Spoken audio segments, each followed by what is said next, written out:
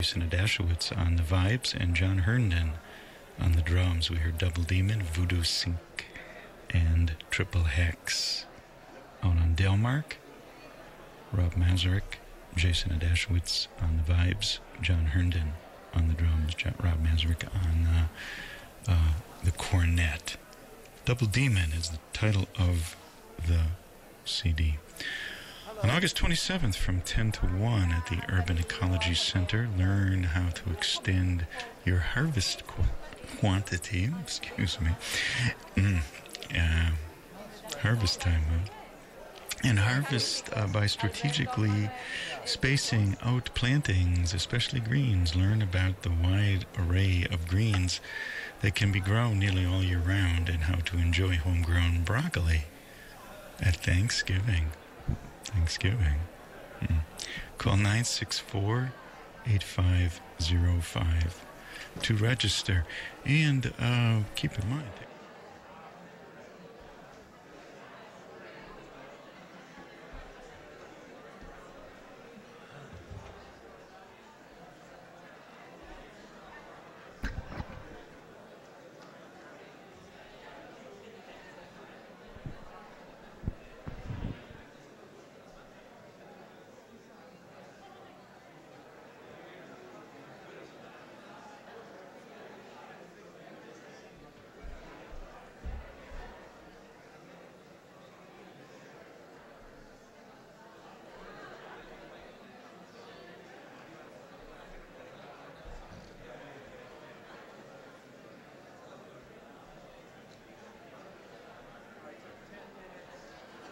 this is a little intro. Are you going to play with us? Are you going to speak? I'm going to sit over there and if you, yeah.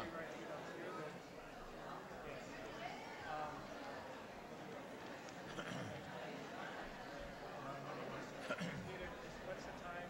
Do you have a time issue? No, I have no time issue. No, We usually go, we're going to eat. Do a quick eat. Right? Yeah, we're going to quick eat. But I thought what we would do is 45 minutes, we usually 40 minutes and 20 minutes for questions. Yeah. We always have questions. Yeah, right. So if you'll, whatever it if you feels. want me to get up and do the questions, whatever.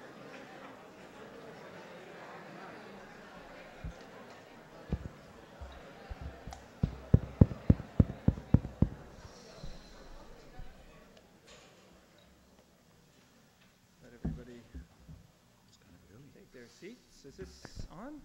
Yes? Yeah, it's on, huh? Okay. Yeah. Hello, good afternoon. Welcome. I'm Reinhold Martin, the director of the Temple Hoyne Buell Center for the Study of American Architecture, which you might have noticed is, at least nominally, the host institution for this other institution, since we're talking about the 8th season. Yeah, I did, okay. Now, is that on? Should be. Is that better? Okay, sorry. So the Buell Center has been hosting this institution for going on 8 years now. Yeah, that's right. And I think it will become self-explanatory what you're in for. So I'm not going to, delay that any further. Only to add just a quick couple of notes from the Buell Center, since there's some things I'll take out the opportunity, since I have a captive audience, to let you know about a couple of things going on besides this that we've been working on this summer that will appear on your screens in the fall. One is an exhibition that will open on September 12th, a date you might recognize, called Public Matters. It's about New York, architecture in New York after 9/11. It's not about Ground Zero, it's about what happened in New York after Ground Zero and the various projects, kind of behind the scenes look at at architecture as a matter of public contestation in this city in the last 10 years. And that will come up in the gallery, in the cafe over here, and there will be a sort of party slash roundtable discussion on September 12th when the show opens. Another event to look forward to is happening on September 17th at PS1 at MoMA. We're collaborating with our colleagues at the Museum of Modern Art on an exhibition and workshop exhibition titled Foreclosed. The subtitle's Rehousing the American Dream. I hope that's relatively explanatory. There's going to be open studios. There are 5 teams of architects working on a series of suburban sites and housing in suburban sites around the country, who will be presenting their work in a kind of open studio fashion on the 17th, September 17th at MoMA. So you're all invited to come, and it's lots of fun. You can go walk around the PS1 studios, and after that there'll be a formal event with some fairly recognizable figures. I officially invite you to that. But in the meantime, here we are with other more than recognizable figures. I don't need to, therefore, introduce them to you, other than saying that on my far left is the Charles Gwathmey Professor in Practice at Yale University, Peter Eisenman, and on his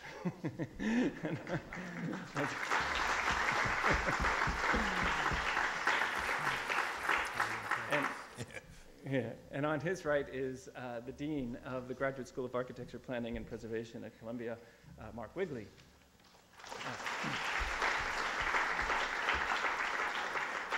And the rules of the game here are essentially that there is a theme, or a sort of nominal theme. In this case, the name of the game is Project versus Practice, or Project and Practice.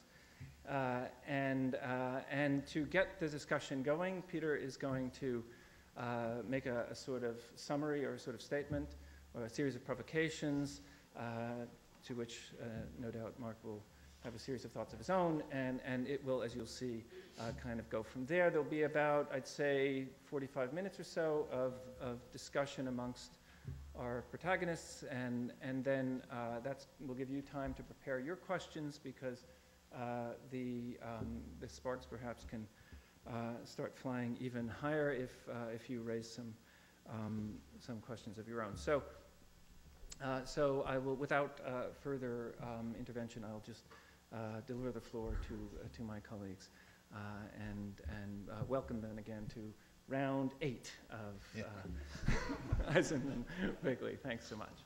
Thanks, Reinhold. I'm not certain whether this is a 10-rounder, 12-rounder, or 15-rounder. Mark Wigley assured me that it was going to be a 10-rounder, but I ain't so sure anymore. It sounds like a 15-rounder, so it's a heavyweight title fight. What you realize when the numbers start to build up and there's clearly something going to happen at the end, that you better be more serious and be less foolish than one normally is on these occasions in the summer. So I actually prepared a sort of beginning to get into the subject, and Mark has said that it's all right if I speak for 7 or 8 minutes as a beginning to this. Last year, we talked about, the theme was Genius Loci versus Zeitgeist. And basically, I would argue that both of those ideas represent alternative projects. And so I thought, well, what then defines a project? And I thought that would be a very useful beginning, since the last year's talk were, in a sense, subsets of a larger issue, project versus practice, or project or practice. And today I would like to define historically what I would say is a project. And I'm going to describe quickly six projects.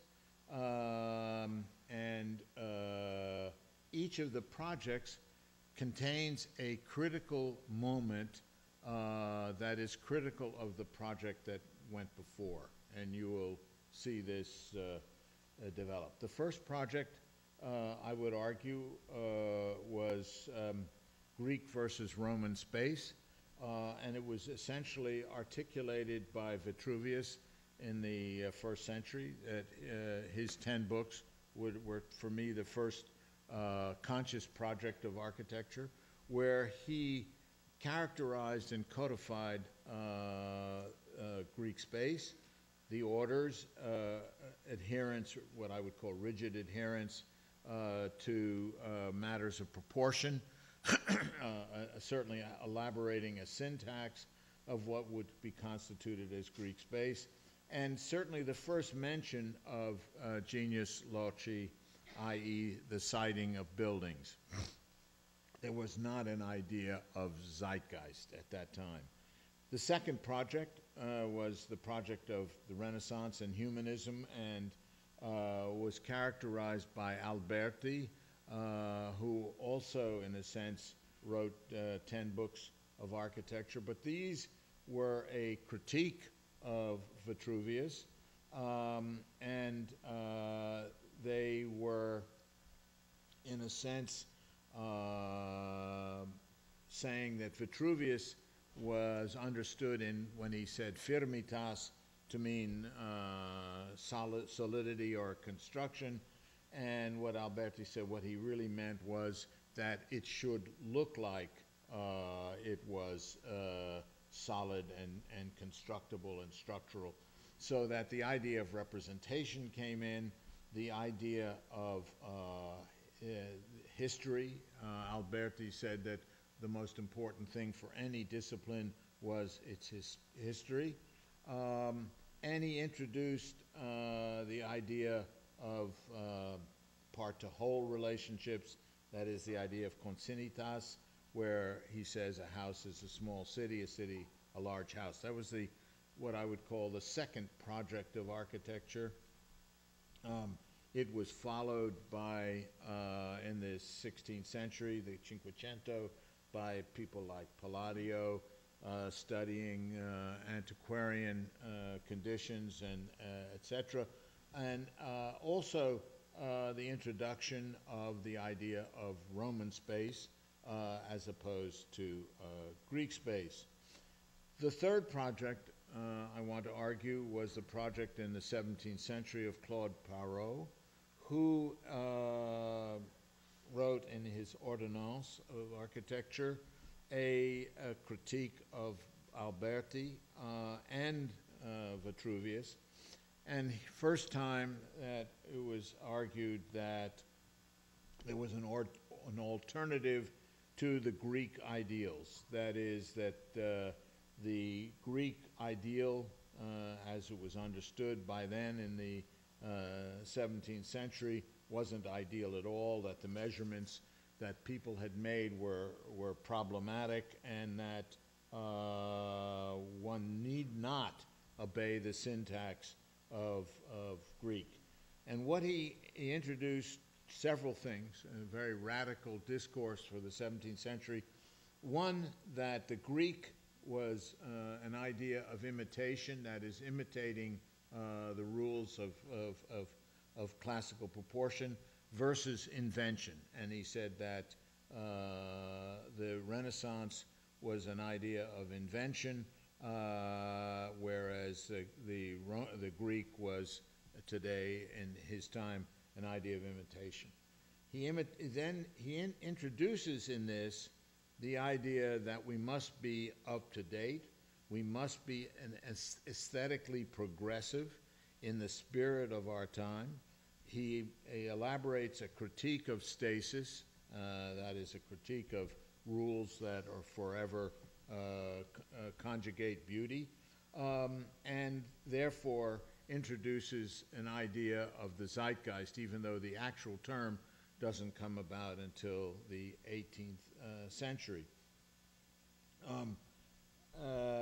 This project of Perrault's leads to the fourth project, which is the project of Piranesi, where you get for the first time a joining of written texts and invention and images as an idea that sustains a project in the 18th century. And then you have people, the critique of Piranesi by people like Winkelmann and Leroy and Lodely, and there's this argument now again in the 18th century of Greek versus Roman space. So that argument comes back, but it's basically now in the 18th century an argument based on text and image.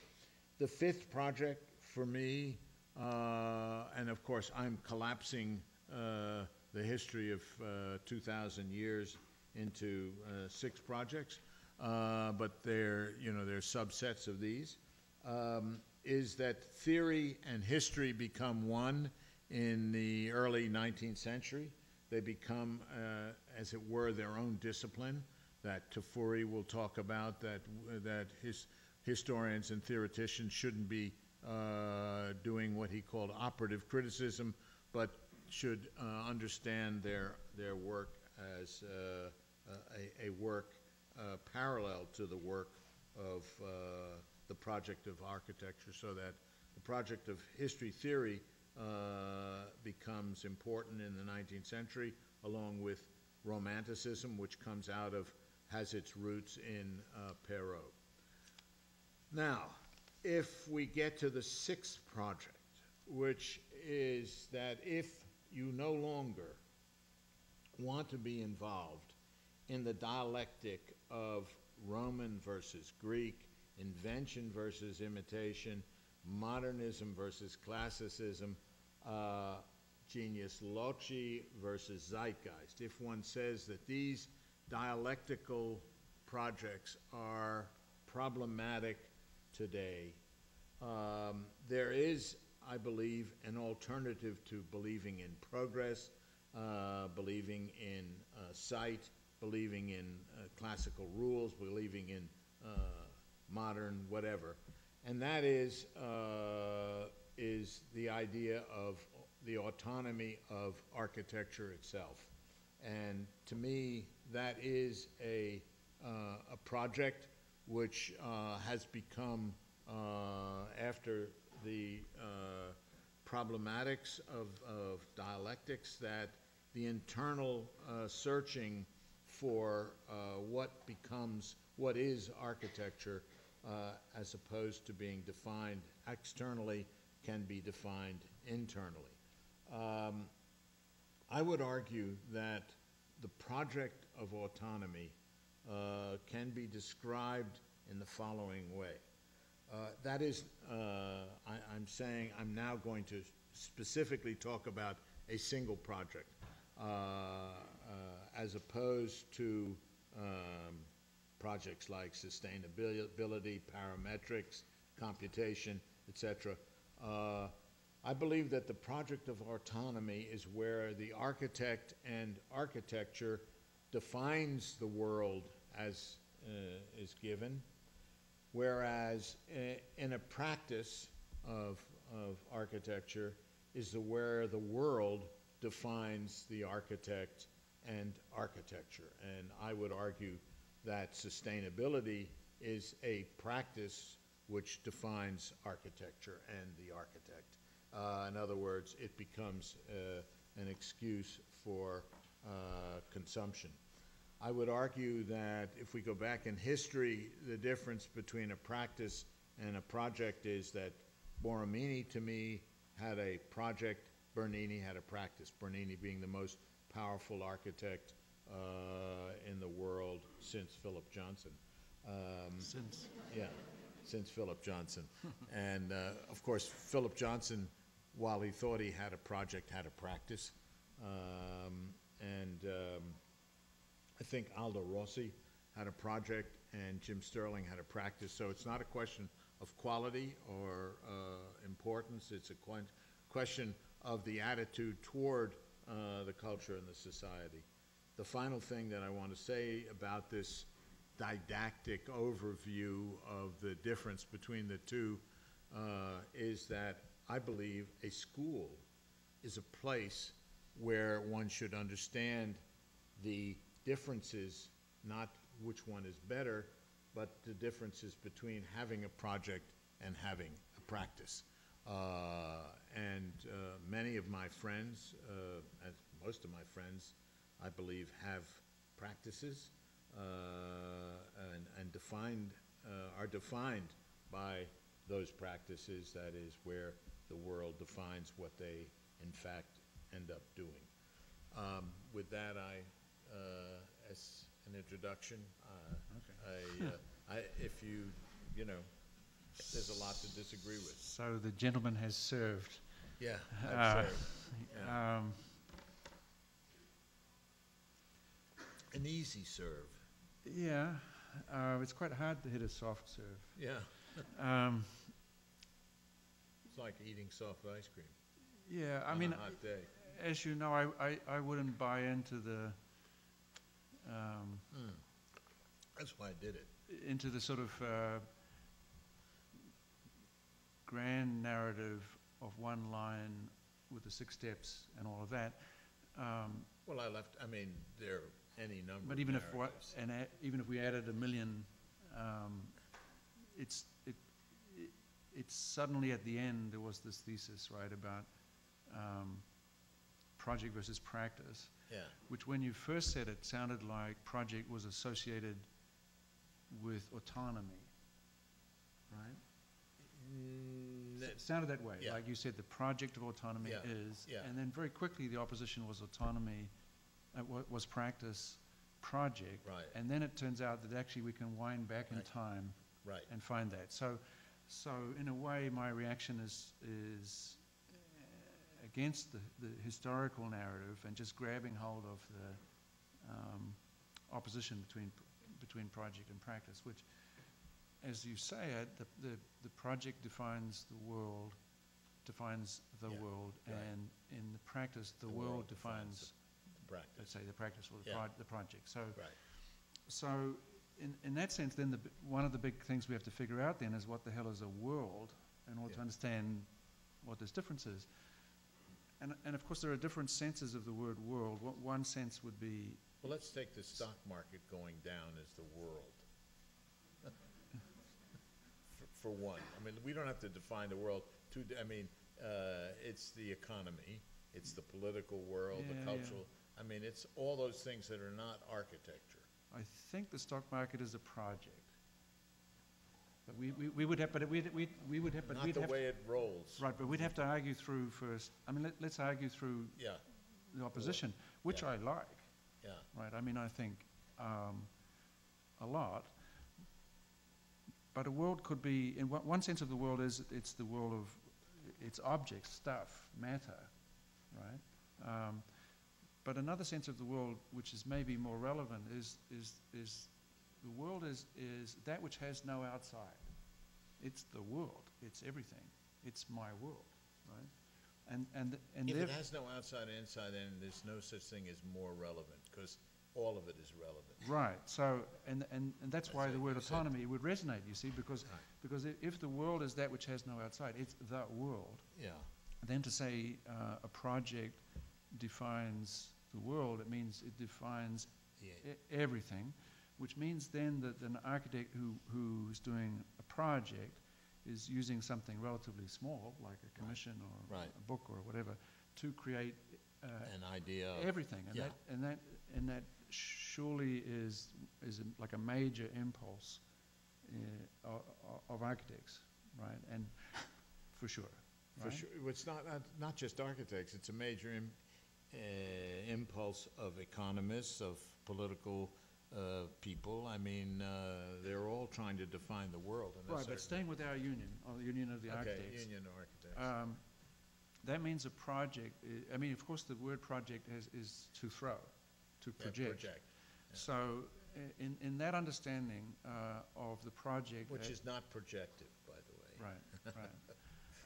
Just to make It sure. means that to make a project, to have a project, to throw, it's not to throw, for example, a design into the world, but it's to throw a world. World. You throw a world. That's right.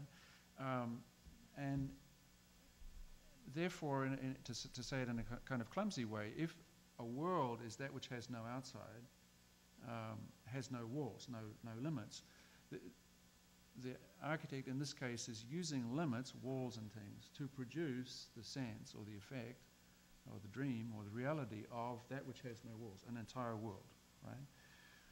I mean, it's let's say it's either a metaphor or a metonymy of an entire world. It's not the entire world. It is an idea, and like a painter paints. I mean, there are painters that have projects. There are painters that have practices. They try and define the world through a canvas, let's say. Clearly you can't. So the architect, just because he builds, is no different than a poet, a writer. I mean, you know, we were talking before with Reinhold, Wagner attempted to define the world in his project. He wasn't just writing operas. He was defining a Geist that he wanted to do through music, through the operatic form, to define a world. Right, so that has him way down the project end. Right. Like one of the issues here is project and practice as you define it, two kind of utterly different alternative realities, or is it a spectrum? And I think the moment you say, for example, that it's not to project the entire world, right, you're kind of moving down the line towards the practice. But you have to be didactic when you're speaking for 10 minutes to define what project is. I mean, you know it when you see it. Okay. I mean, let's put it that way. I would say, for example, Raphael Moneo, who's doing a building here, had a project, right? I would say Bernard Schumi had a project, right? I would say Oriol Boigas, as opposed to Moneo, had a practice. He didn't have a project, all right? Even though he was concerned with urbanity and larger scale projects than Moneo. Moneo had a project, a vision of the world as he saw it. Right. So I would think you could take any number of people who, doesn't mean the quality is better or worse, but there's a project. Right, but I'm still back at a more kind of military position, which is like, okay, how to line up these divisions. Yeah. Because if staying with the more extreme understanding, if the architect with a project is throwing a world, and that is to say, architecture is the mechanism for generating a world, right? Defining a world, you say, or defying, right? Or defying, militant, right?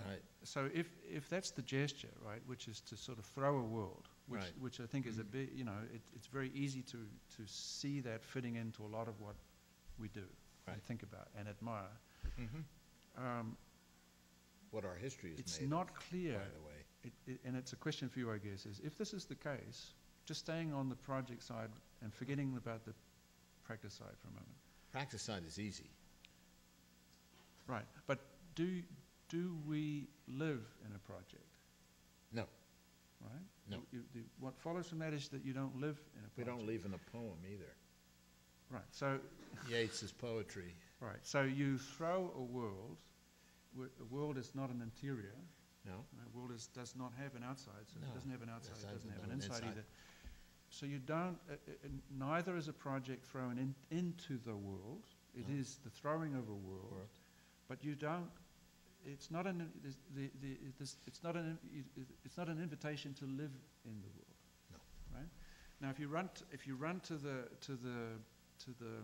other end, to the practice side, where the work of the Can I go back? Can I just before we go to the other side, one little footnote.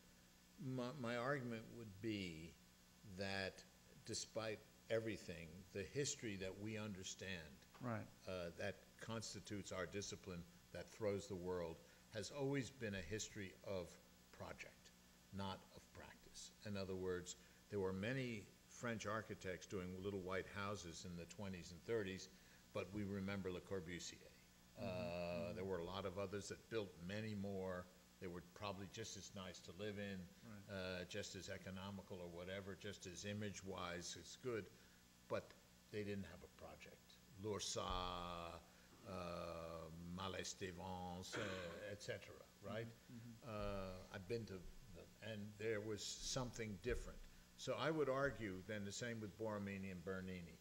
Bernini was absolutely powerful, had all the commissions, etc., Bormini had very few, yet I would say that Bormini had a project and Bernini didn't. That doesn't mean one wasn't a good, it was just the way the world, they defined the world that they found. Right. Okay? So I'm saying is that our history seems to resound with, resonate with architects as the history of poetry or the history of music or any discipline is in fact made up of people who had a project. Okay. So now we can go to so on the practice side, a little bit the opposite of each of those conclusions, right? That not only is practice, as you've defined it, is somebody who not only allows the world to shape what they do, but that's the quality they most appreciate in what they do. it is the quality. Right. So that person sees themselves as working in the world, being worked on by the world, Right. and it is in, like it is a, you.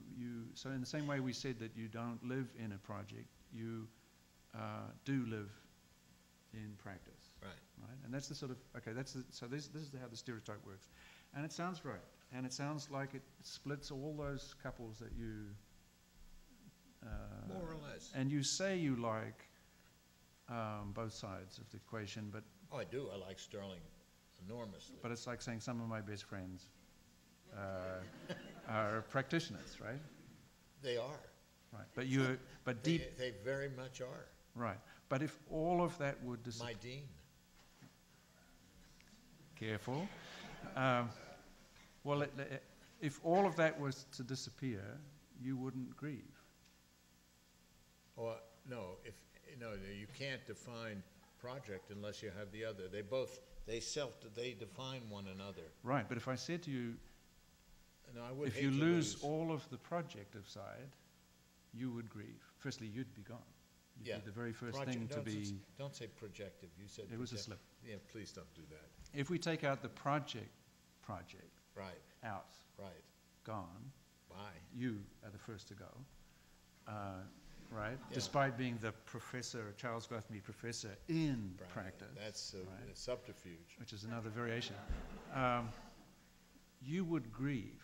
So in other words, you wouldn't, For my own demise, you betcha. yeah. So you would say, playing for the project side as you do, you would say, yeah, we need the straight guy. We Yeah, need absolutely. practice in order to be as interesting as we are. But the practice side doesn't say we need No, they don't. the project side, right? No, they so That's a fallacy on the practice side. right. So all sort of, as it were, need Yeah. is associated with the worldly side, with the No practice question. side. Absolutely. They're in the world of need. We are needed. Society needs us. Yeah. We provide what people need, Right. etc. And they don't need it. They don't need it. It's you. other. With Right. the project. So in this Only environment, our discipline right? to So sustain the discipline. And the society could care less. The world out there, to sustain our discipline, I would never say to a client, I'm doing this, it's going to cost you a little money to sustain our discipline. yeah, You know, yeah. It doesn't go that. Yeah, yeah. It doesn't sound good. Okay. So far we can.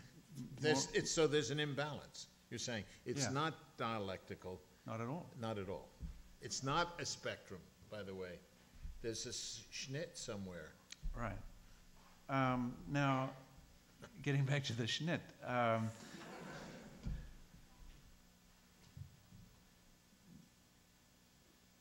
All of this is, like all of this I kind of want to say, yep, but it doesn't quite work. Well, can I in just this- ask you, let's go back to Reinhold this morning saying he loves a certain team because of the way, the beauty of the game, right?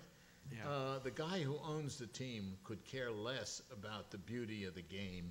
He wants to know, does he put people in does he make money, right? And so I would say the project of football is the beauty of the game, if you want to take it like that. But the beauty of the game doesn't matter to the guy who owns the team, to the world. Yeah, but the team is owned by its fans. No, the team is owned. You know, the Arsenal that you're talking about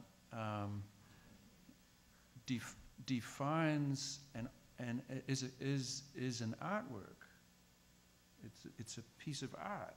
It's a kind of painting. Arsenal is No, it's a defined paint. as, It's really a painting. as Reinhold said, Arsenal is defined by media.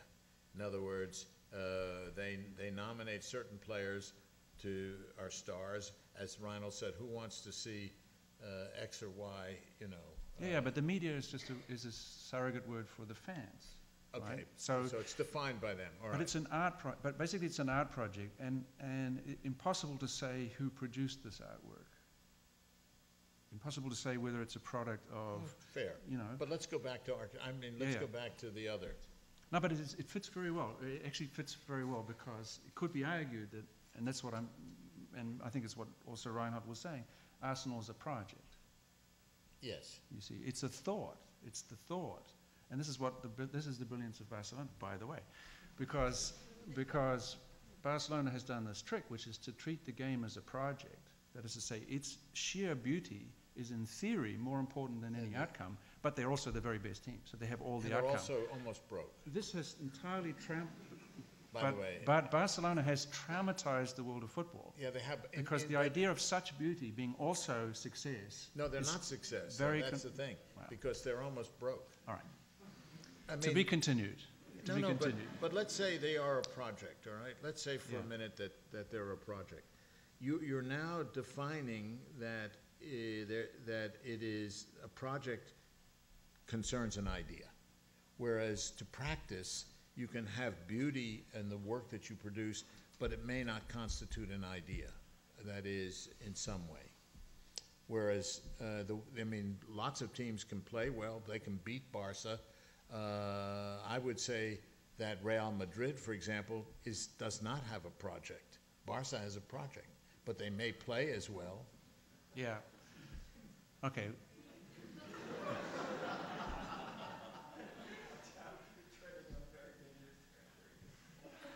No, I mean, I'm willing to go out and say that.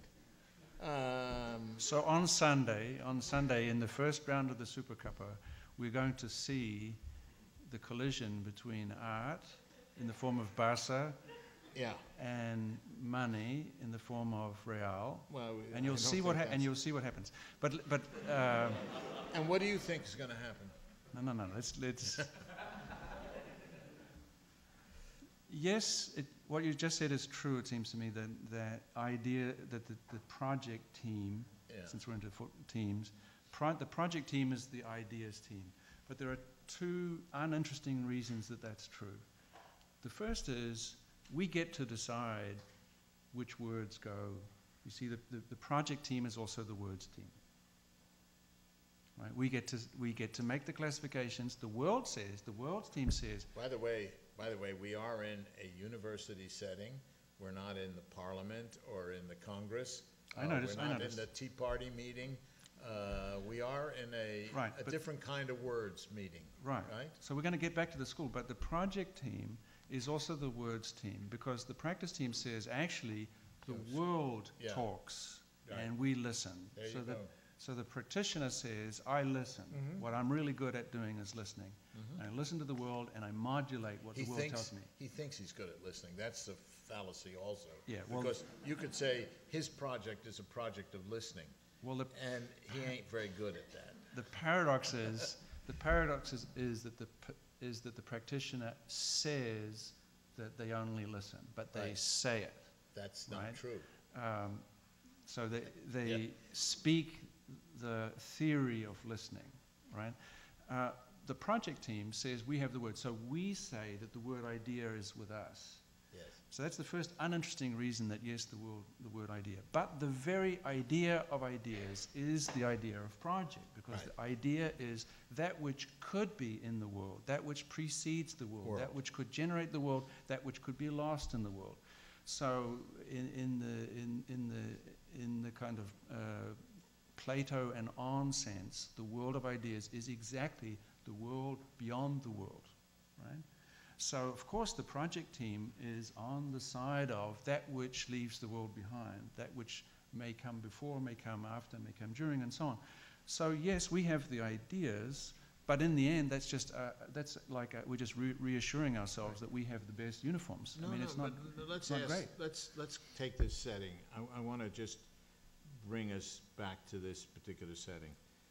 We have, you and I, being involved here, sitting here, a responsibility to point out the difference between the two, not to tell these people you all should be practice people or you should be project people, but to say, here's X and here's Y. And either one of them is a viable, I believe, viable in the world. And I think it's the university, not the practice or the project. That is, it's not Rafa's responsibility or Bernard's responsibility or Venturi's responsibility to articulate that difference. It's our responsibility in our roles here to articulate what those differences are, to open up those possibilities, because not everybody can either practice or have a project. In other words, not possible. And to say that schools are only about project is a fallacy, just as to say that a school, what the ideal of a school, as the school that I'm, for example, involved in, has always been to create practice, okay? So I think the role of the school, whether it's Columbia, or let's say a non-state institution, that is a non-institution that has a responsibility to the discipline as opposed to the society, as this one does, right, as opposed to Kansas or Nebraska or whatever, has a responsibility to the society. That's why they're paying for their education. We, in this school and in other schools like it, have a responsibility to point out the disciplinary differences that are at stake in either one. That's why I raised the issue today.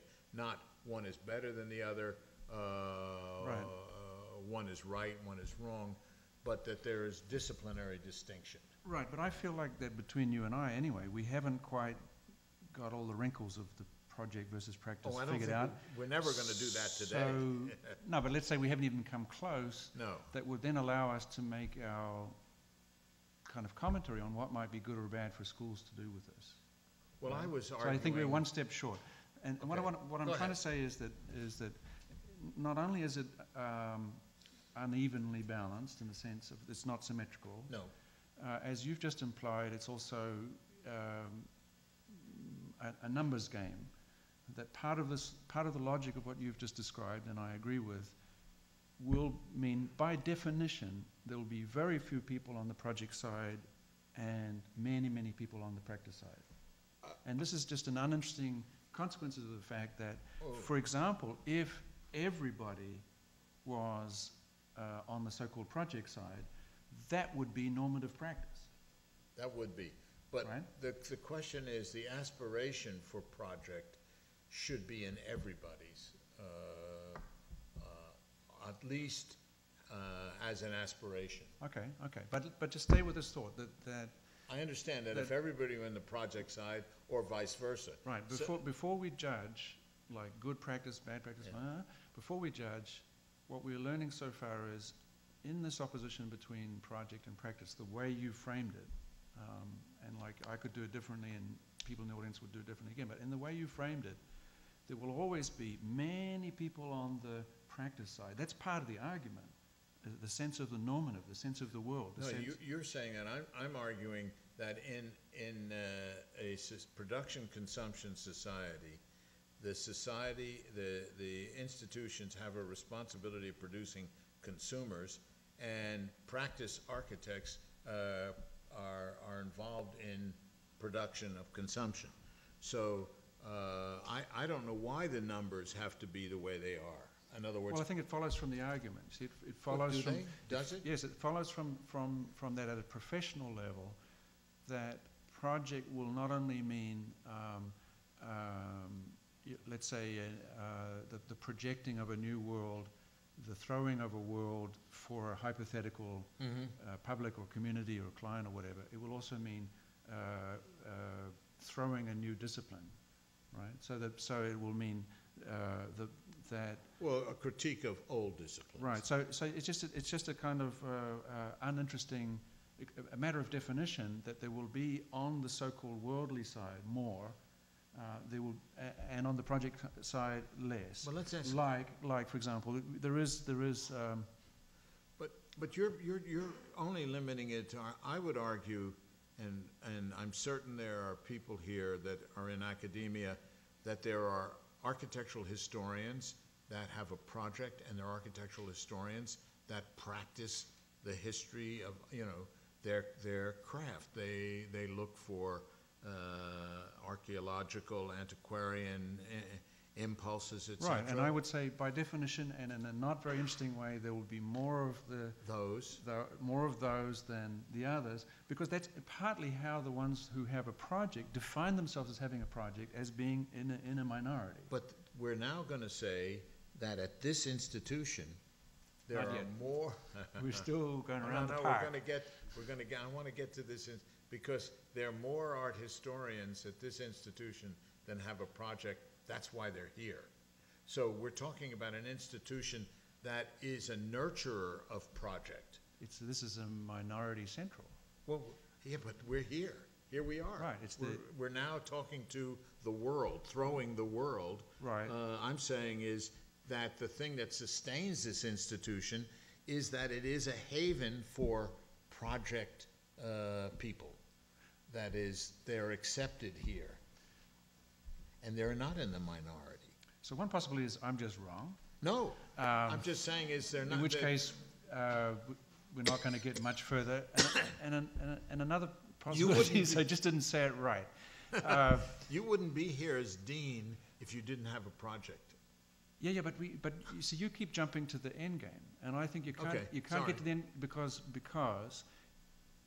without disagreeing with a single detail of your argument, and now we've sort of fleshed it out. We've got a sense of what these definitions work and so on. Yeah.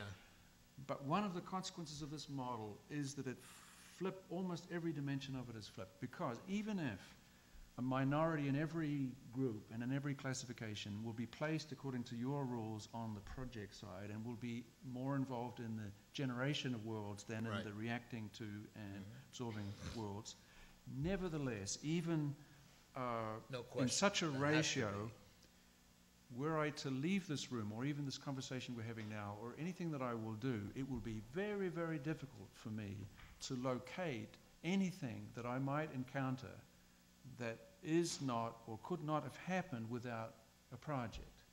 In other words, the original opposition between the world as being there, relentless, with momentum, having its own opinions, forces, realities, which could be listened to, versus the thinker, the creator, the philosopher, the thrower, who wants to change that. The world is a far too comfortable opposition, because the world itself, which is the summation of all past projects, is nothing but accumulated projects. Which is what I mean by and the stock market is almost a too easy example of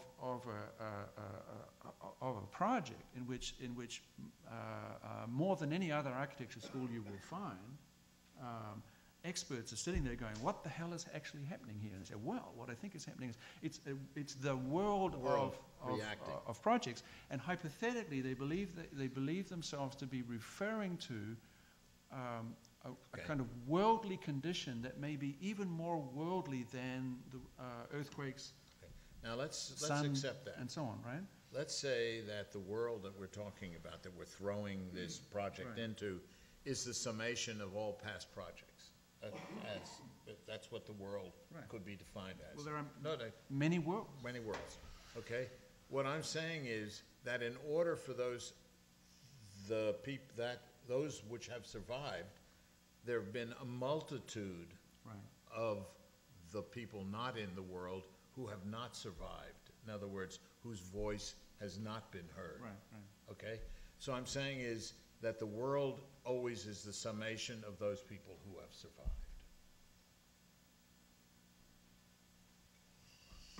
Not sure. I mean, almost.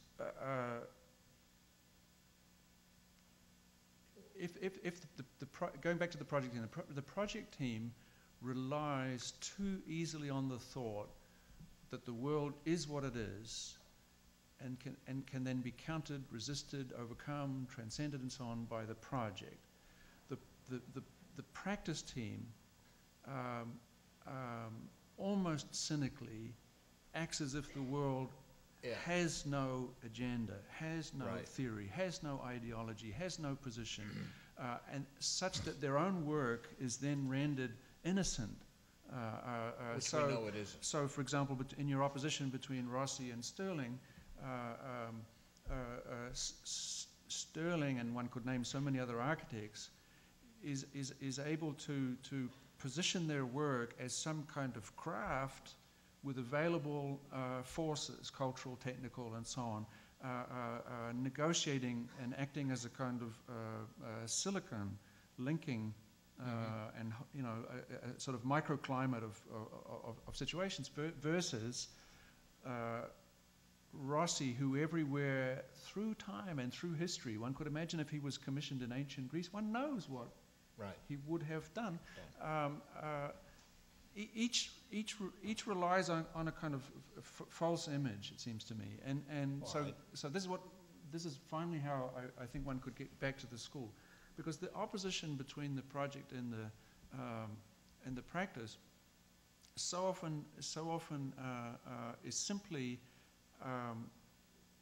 how does one in any work that you're doing set up the definitions of the context or the nature of your practice.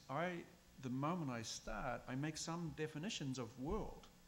And in that moment, I've already false. Right, I've already launched a kind of a project. And I've launched it in doing exactly the opposite of what seems like a project. I'm saying, well, first, I have a table, I have water, and I have a microphone. I pretend to just point to the world, but the way I point, how I select, what I see, what I don't see, already absolutely redefines and creates the possibility of another world. So many, many times, and this is a consequence of what both of us have been saying so far, not only can we make this division between those who really want to define themselves in terms of project, in terms of the throwing of a world versus the accommodation to the existing world, you can have within each camp real stupidity. In other words, it would be a huge mistake to, as it were, side with the project team and say all is good there. Because you can be infinitely stupid on that side and infinitely stupid on the other side. And that seems to me a lesson in an architecture school. That in the end, the opposition is not simply between, it's not a matter of choosing project versus practice. Project very, very easily becomes practice. To give an obvious example, the evolution of theory in architectural discipline since the 70s or whatever, a history you played a huge role in, you could argue that was a project, for sure. Not only was it a project, it was a project to support the whole idea of project. Right?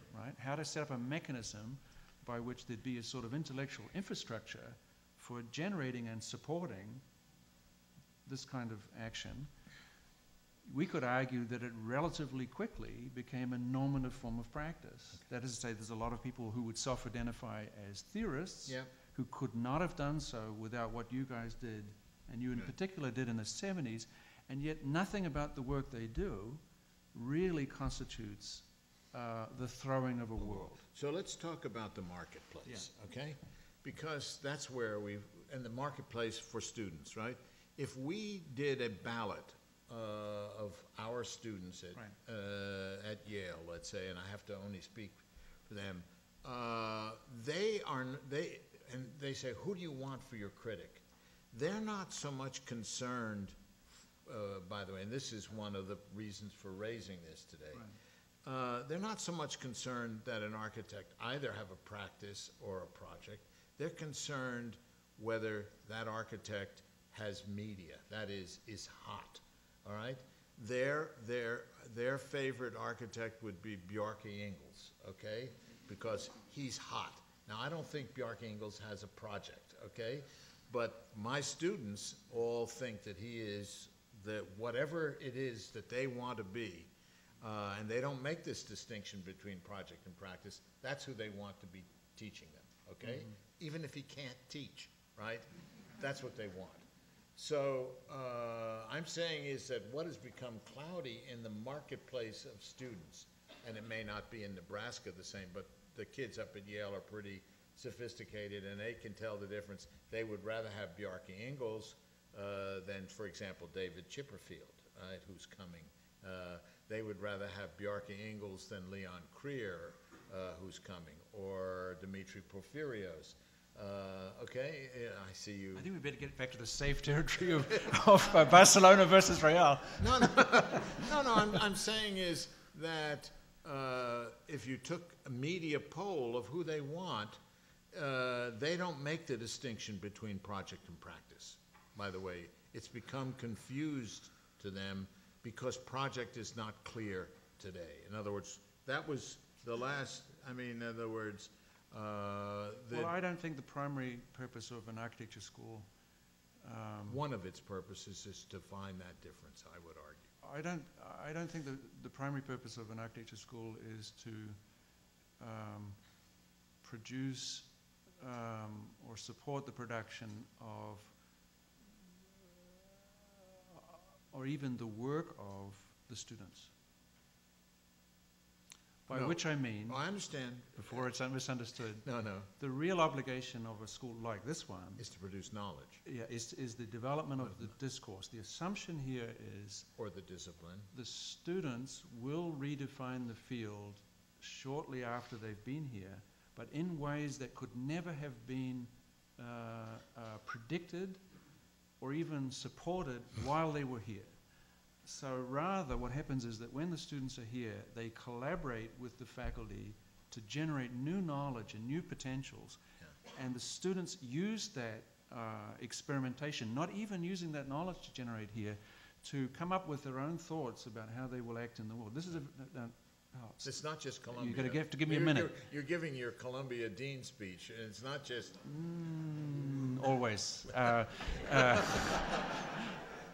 But it's an important distinction between a school that would see itself, as you said yourself, professional. Yeah. Right? In other words, if you have a school, imagine that you wanted to have a school that had a project using your rules. I think that would be really difficult. There are schools with a project. Miami has a project. Notre Dame has a project. No, that's a practice. No, it's a project. No, that's a practice. That's a practice. That's totally academic I think the word academic would be associated with what you call practice. Yeah, but I would argue that to have a school of tendency. It's a school. Let's talk about a school of tendency, which is what Miami and Notre Dame. No, they have rules. Yeah, they have rules. It's rules. You can do things one way. Right. So I think you can have a school that whose main interest, let's say, might be what you call project, but in this moment of time, such a school could only accomplish that mission by engaging fully with what you define as practice. Because no, you said last year. The world is weirder than almost any architecture school. You school. said last year that education was a bump in the real world, that it shouldn't engage itself with practice, that it was a place to slow down, moving toward a practice. That was last year. No. Yeah, you did. No. It was a speed bump. I could make some money here. How much? You could. No. No, the traditional, I can repeat it, the traditional mechanism of a university is to pull yourself out. In order to reconnect, right? But the pulling out of the circumstances in order to reflect and reconnect in past, and not in the very distant past, meant opening up a huge gap between, let's say, the profession and experimentation. You're saying the speed bump was in the past. I think it's a very different moment now. It's a moment in which the biggest experiment in human history is being carried out, which is the formation of the city of the future, a city that will in some way try to absorb 75% of the world's population. We know less about that city than we do about Mars, and we're moving towards that city of the future faster than we're moving towards Mars, but it's like this. And in that moment, there's a kind of flip of identity where a school devoted to research and experimentation goes deep, deep into worlds normally understood to be very distant from them, right? There's a sort of a flip. The reverse is also true, that professional officers have to go deep, deep into reflective experimental research in ways that they never had to do before. So this is just a weird moment of we our need present. we're at time, but I wanted to disagree. We haven't disagreed about much yet. I believe that the role of the school is to create in a student's consciousness a capacity to understand that when he or she leaves school, because of what they've learned, they know nothing. And that the beginning of learning, the capacity to begin to learn is in fact after school, that you learn nothing in school, but the capacity to know that you know, and that to me is an education. When you can finally say, I don't know anything, because it's very difficult to say that, you have really learned a lot. Oh, I totally agree. I think, and as you know, I think a school is or a good school is a stupidity reduction machine. Right. And its primary purpose is to increase the odds. All you can do is increase the odds that the students that you collaborate with while they're here, just have slightly better odds of developing new forms of knowledge after they leave.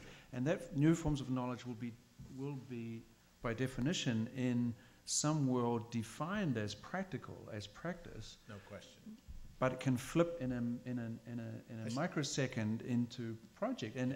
But it would seem from our discussion, if I were in the audience, that we're trying to blur the distinction with the two. But I think the distinction helps you ultimately to make that definition of new forms of knowledge. And it's one of the distinctions. The reason why I put it on the table is really useful, because there are people whose goals in learning are to get a successful practice, not a successful project. And I would say that the general norm would be toward becoming a successful practitioner. I mean, the model would be X, Y, and Z. And we all know who those people are. Right. But maybe a final wrinkle, and we should join in with the audience. But I think, and maybe this is just not a very interesting way to say it, but if you take the accumulated, we can divide up all of our colleagues into one team or the other, but if you take the architectural discipline as a whole, somehow the net effect of that discipline is paradoxically more on what you call the project side than on the practice side, even if, by definition, by the rules of the game, more members of its community must be on the so-called practice side. Because in the end, the position of the architect relative to what used to be called society does remain marginal and is perhaps only valued to the extent that it has the characteristics of project. And this is an important twist. Even those people you named that are on the so-called practice side, even they receive the commissions they receive because their clients see them to be on the project side, see them to take something straightforward, ordinary, direct, functional, technical, logistic, infrastructural, and give it intelligence, beauty, art, dignity, rhythm, and all these things. So this is the other paradox, that within our field we can make these divisions between project and practice, but in a wider scheme of things, I think the architectural field is profoundly on the side of project. And you have almost made the point yourself, because the people that you have identified as the kind of key figures on the project side, these are the people who have probably done most to define the kind of intellectual infrastructure of our field. Vitruvius, Alberti, Claude Perrault, etc. So basically, the field, in as much as the discipline is a discipline, it is project. Okay. According so to you. let's Even if most of us. Then I have to have another footnote. I would argue that you don't have to teach practice. You have to teach banking. You may have to teach economics, but banking is another issue. In other words, many people don't believe you need to go to business school, learn economics, and then go into banking. I don't think you have to have a school that teaches practice. So therefore, I would argue that practice doesn't need to be taught. You'll learn how to practice. I believe I would be the best professional practice teacher in a school, precisely because it's not something that you need to learn by book knowledge. You'll need to learn by experience. Secondly, I wouldn't have anybody teaching in my school that didn't have a project, because they shouldn't be teaching. They should be out practicing. School is a haven for the people who have a project. And I would imagine that 90% of your faculty and most faculties in private institutions have a project of some sort. That's why they're here. Yeah, it's hard for me not to do one last backhand because of course what it's you say. Your nature. Yeah. What you say is so true because by definition, practice cannot be taught because by definition, according to your rules, practice is that which allows itself to be defined by the world. It is not the teacher. It is. So of course, university is about teaching. With this comes as a great shock to the audience. Should we have questions? Unless Reinhold, you want to. There's one back there. Okay. Is there a microphone? There's one. Hi, yes. I was wondering if, let's say, since you guys use Barca and sports, just to tie it to, let's say, companies, do you think a company like Google is a project or a practice? Like, do you think that they're a company that sets out to just, they basically envision a world, but they also go about a way in which they do it. You know, they actually make the world faster. I don't know, that's something that I was thinking about. Well, for me, the answer is of course, yes, it's a project, but of course, I ultimately think it's all project, that the world is always ever only a world of dreams, of projects, layered upon layer upon layer, and so the world is a kind of archaeology of endless projects. Google it's a great question because, of course, in some sort of information sense,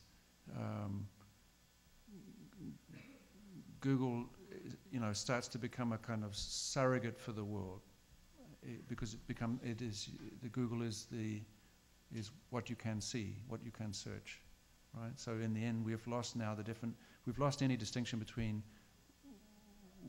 how to see and how you see and what you see. So Google is a world project, no question, I think.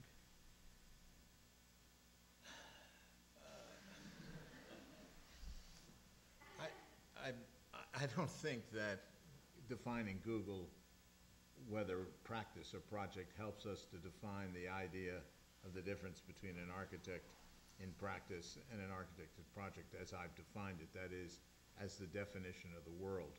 Google doesn't define the world. In fact, it is the world defining us. It is part of the world defining us. So I would say Google is largely a practice, an enormously, like Wikipedia is a practice, right? In other words, my students don't use first sources anymore, they use Wikipedia. So you're not going to ever develop a project from using Wikipedia. I think it's even a better, more insidious example. The first thing you get when you look up Google and you look up like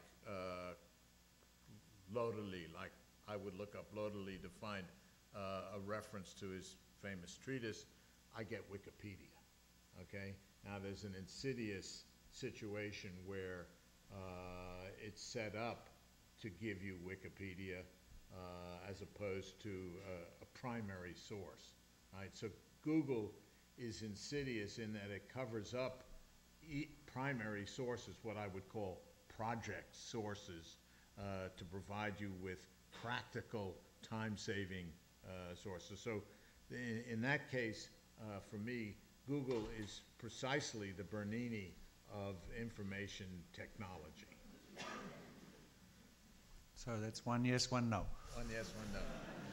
Emma, Good question. you want to try? Go ahead. I have very mixed feelings. First, I think that architects make reality the dreams of the society. Second, I am not very sure about what you are proposing, Peter. Are projects Neoplatonics and practice Aristotelian? Are we talking?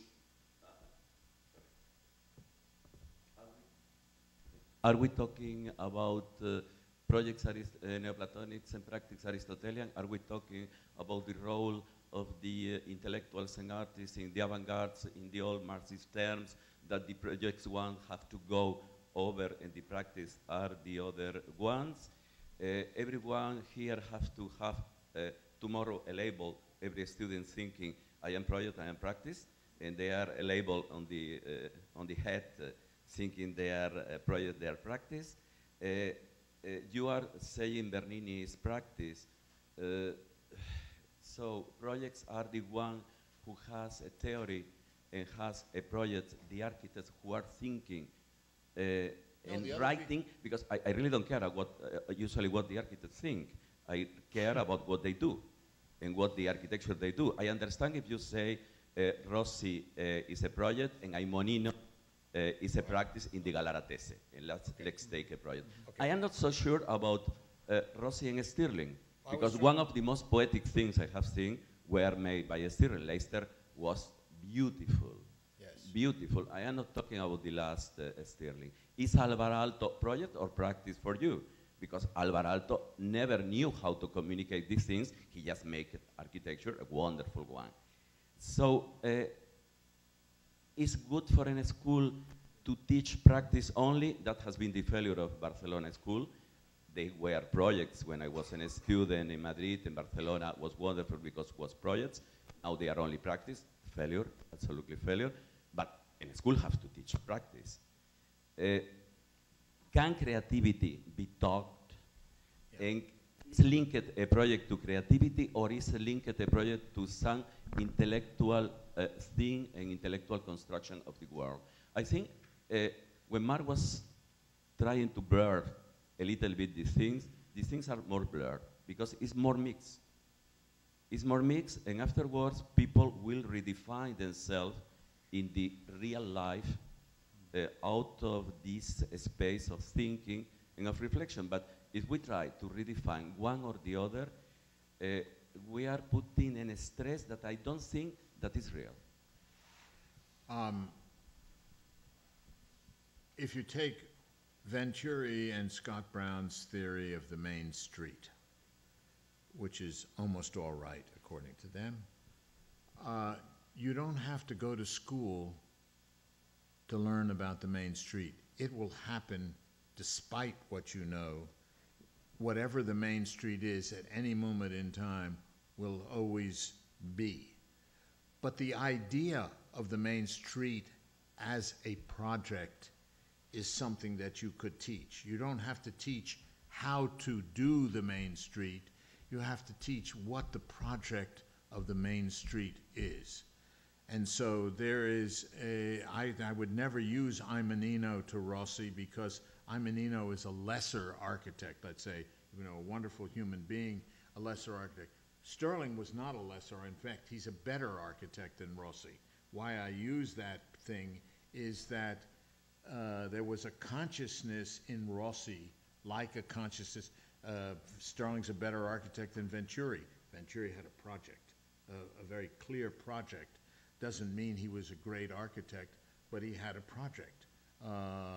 And I'm saying is that we don't have to teach how to be a practicing architect, because the world will define what that is for you. If you don't like that, already you have a practice. In other words, if you don't like the fact that I think the world defines practice, then you become a project architect. And it's the question of how you deal with the reality of what is imposed on you.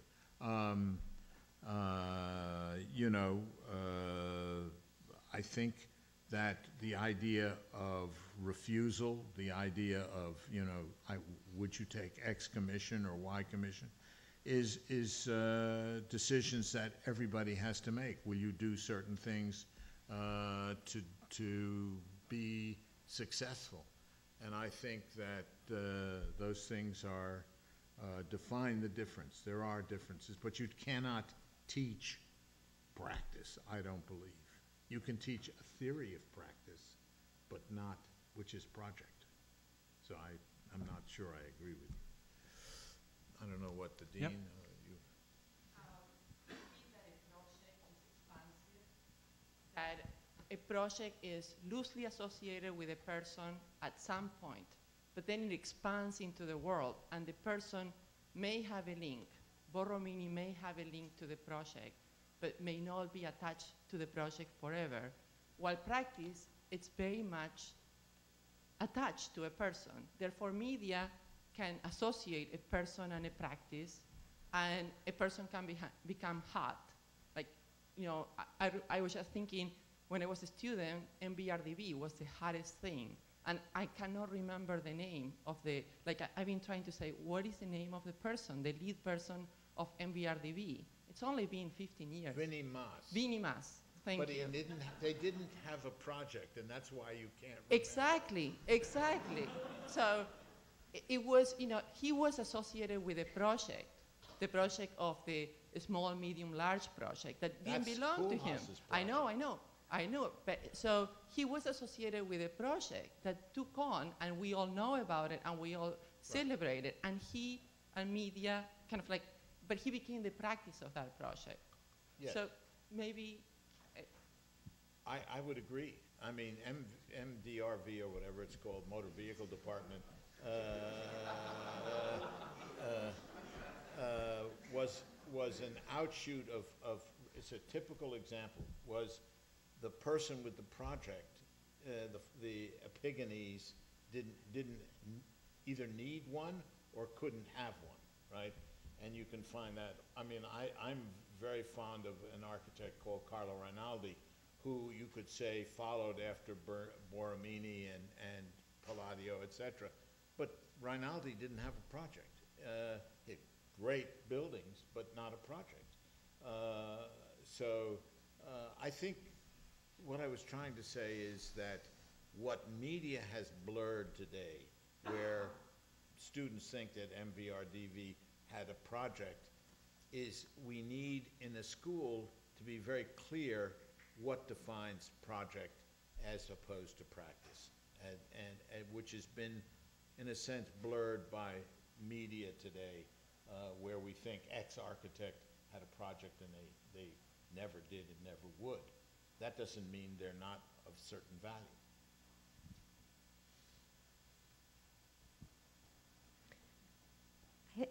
I think that the discussion between project and practice might have been too complicated to say more simply that perhaps what we have is a distinction between a pragmatic versus a philosophical approach to architecture, or to even any other type of disciplines, where pragmatic architects are the ones that tend to practice, and projectists or philosophical architects tend to projects. And evidently we have a spectrum that goes from practice to projects and vice versa. We have different combinations in different people, and different people can swing back and forth among the poles of that spectrum.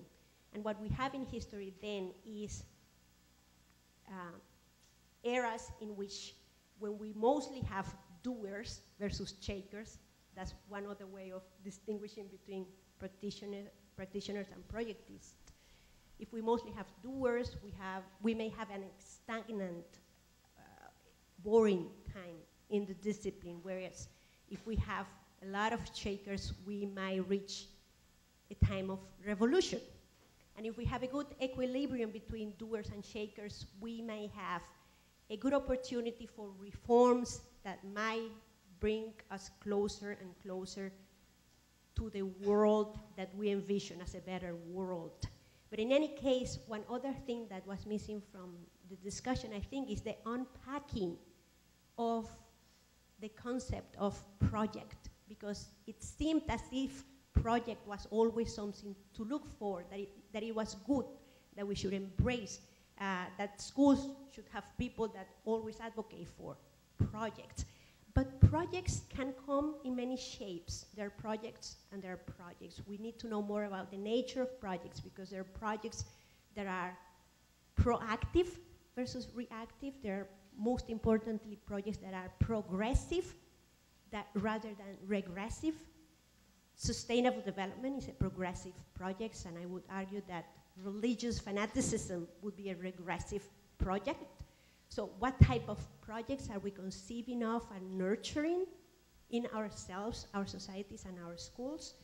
And another comment would be perhaps all projects, in order to be projects, needs to be embedded with a certain ethics, that it is not sufficient for a project to have aesthetics, that is modernism versus postmodernism or Greek versus Roman, that you have to have a sense of a good or a better versus a worse world that you conceive through that project. Well, there's nothing I can disagree with what you said. I can't disagree, but I think Mark struck a chord for me when he said that the project of today, if there is one in architecture, is that we don't have a way of understanding urbanity, the city that 75% of the world are going to be living in the next 100 years. And we haven't made any advances, as far as I'm concerned, in what that project would be. We could go through the history of architecture. There have been model projects, Ledoux, Le Corbusier, Filarete, I mean, on and infinitum. We know the form of those ideal models, let's say, utopias, Fourier, etc. Where is that thinking today in the schools and in architecture? I don't see it. In other words, if you look at the new towns that are being built and proposed in China, aren't they variations of what we've known for the last 100 years? Is there anybody thinking the city as a project? And what would that mean? And there are a lot of people practicing in the city, but not thinking the city. And so I think Mark's point that we know more about Mars than we do about the future project of the city, I would agree with that. I would think it's really frustrating to me that, first of all, if you said to me, Peter, would you like to teach that course? I'd say, I can't, because I don't have an idea about that, okay? I can't teach that, and I don't know many people who could teach that course or open that up to speculation. I don't know any architects who are either practicing or projecting today. I know it ain't Main Street is almost all right, and I know it ain't learning from Las Vegas, because that can't do it. And so I think Mark has hit me with a stone wall that I recognize, and that is there is a distinction, and that's why when he says that, I say, aha, Mark, you've just confirmed the distinction I made, because there are a lot of people practicing about the city, but not many of them have a project of the city. And the reason is that it is a difficult project. And I think to suggest that there are visions out there, I don't know. Yeah, I mean, just piggybacking on that, you make a lot of very important points. Two quick points in response. I mean, one is it's not clear to me that the world needs worldly architects. I think the world would just do fine without worldly architects. Nobody said they did. No, I mean, just as a sort of general rule, but the worldly architects do.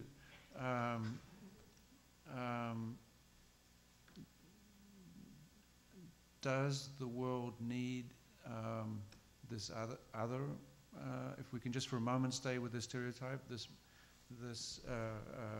the architect of the project, which is not by accident the architect of the book, because when your examples, Vitruvius, Alberti, Palladio, Perot, Piranesi, Rossi, these are the writers. So these are not just people who use words, they are the inventors of the words of our field. So there has been a lot of slippage in our conversation between the architects on the side of the project and the architects on the side of theory. And the opposition, instead of the classical theory practice, has become project practice, right? So my general response would be, the world doesn't need worldly architects, or to put it more precisely, it doesn't need that part of the worldly architect, which is exactly what the worldly architect says it is, worldly. It needs actually this other part of the worldly architect, which is hidden, which is more romantic, transgressive, more resistant, more friction, more like a form of friction. And I don't believe, as a corollary of that, I don't believe the world would commission worldly architects, because by definition a world doesn't need worldly architects, because the world is the world. If the architect is worldly, you don't need that. What the world might need is whatever it is in the worldly architect that's not worldly. But they wouldn't commission that. Which is a lot. For example, in the case of Sterling, which is a lot. Even and if they didn't commission him. Even if he doesn't write the books. But if you look in photograph after photograph after photograph of Sterling at who was standing beside him in so many different situations, they are the writers of the books. Right. Not just the books about Sterling, but he was a great carnivore of ideas. The second point is more about this. Well, take Smithson. Yeah. Now, Smithson couldn't get a job for this hoot. He had a project. And Sterling and Smithson stand like this and were like this. Sterling was, I think, a better architect. Smithson had a project. Ellison or Peter? I'm sorry, I don't know. It's almost time to go. I don't really. All right.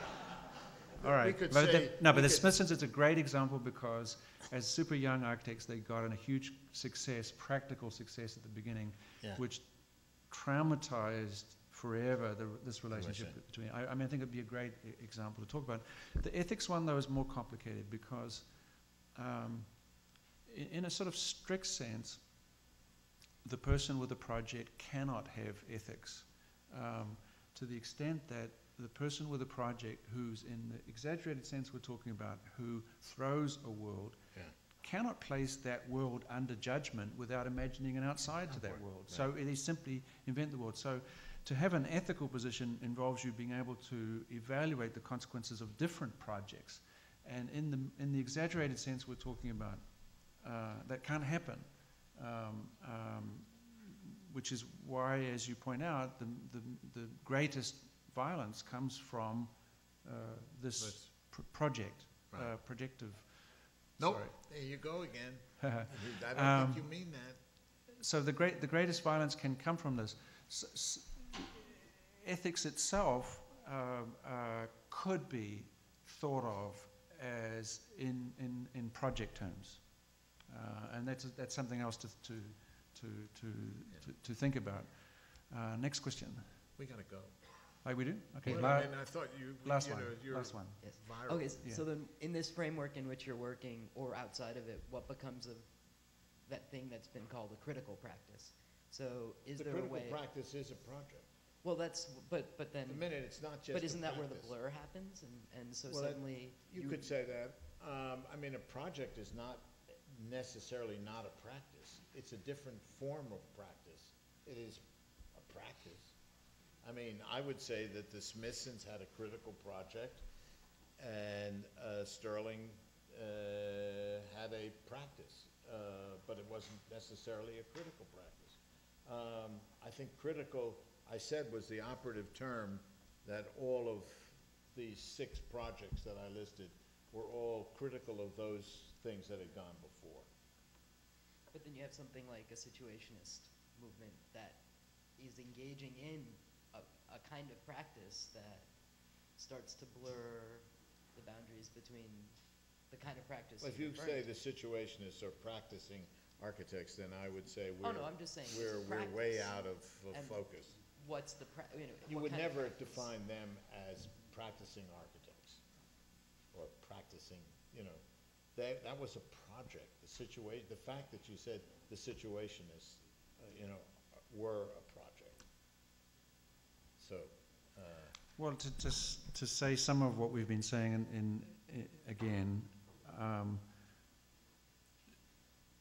in disciplinary terms, the figure of the architect has been, and it's been pinned again and again and again through routine after routine, institution after institution, has been pinned to the thought that an object can create an aspiration beyond itself, such that a building could take you out of the world, or a doorknob, or it doesn't matter. That thought that an object can be used as a sort of medium for departure to a new world, as a form of aspiration, is kind of built into every aspect of our field, and is never more obviously than in a school of architecture, to the extent that Peter's opposition between practice and project refers to the throwing of a world or beyond the world. Almost by definition, the field as a discipline is attached to the project side of your opposition. Almost and equally classically so. The idea of an architectural profession, which is one of the youngest, newest aspects of your story, attaches itself to that thing that you will call practice, and it defines itself as a discipline in nervousness at the success of engineers in winning the confidence of royalty in constructing images of political authority and so on. So there is built up in the moment of the birth of architecture schools like this one, this kind of opposition between practice and project, which in this school was embodied in the figures of McKim, the disciple of Richard Morris Hunt, who did so much not only to build this building in which you're sitting now, but in so much of American professional practice at that time. And on the side of the project was William Ware, another disciple of Richard Morris Hunt, who argued for research and for the production of history and the production of books.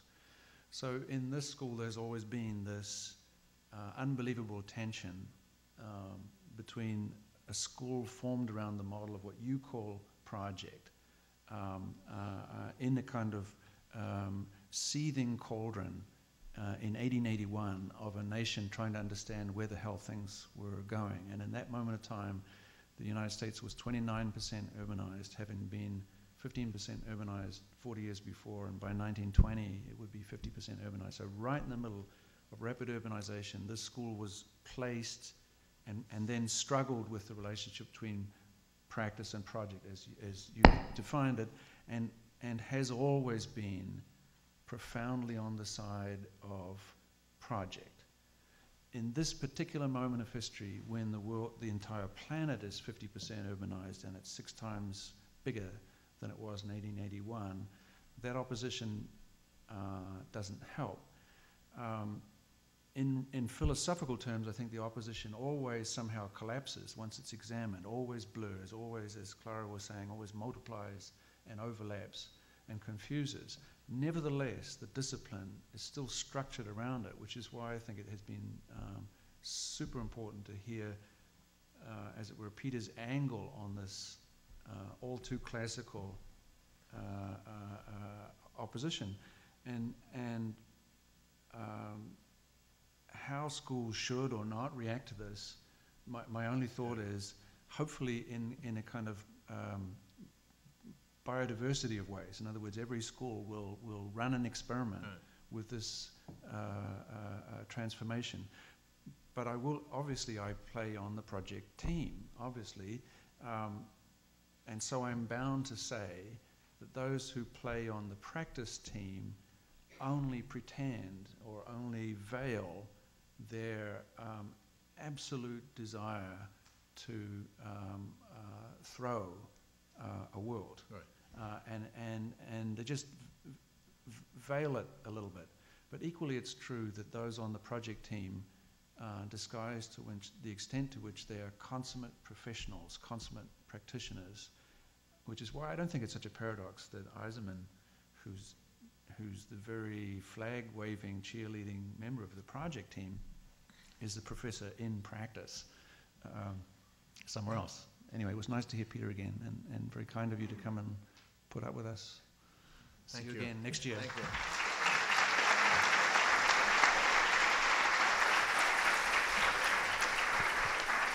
It's how you define architecture.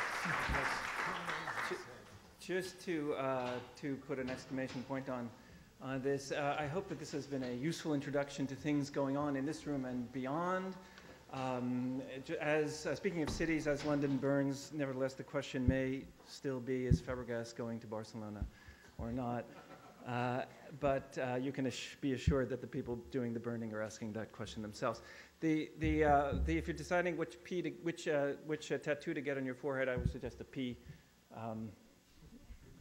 for obvious reasons. And do come back for the various events going on. Gavin Browning back in the back is in charge of Master of Ceremonies during the rest of the year. You'll be hearing more from him and from the Buell Center as we enter the actual academic year. Enjoy your summer.